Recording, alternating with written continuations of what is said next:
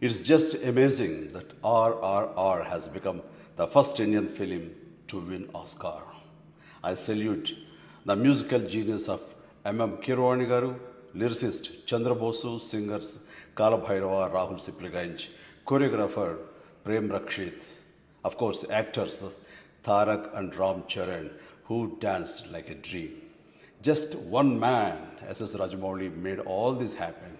Rajamouli has made every Indian proud today.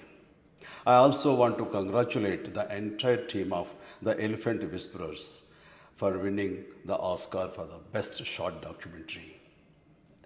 You all have made history and made our hearts swell with pride. Jai Hind.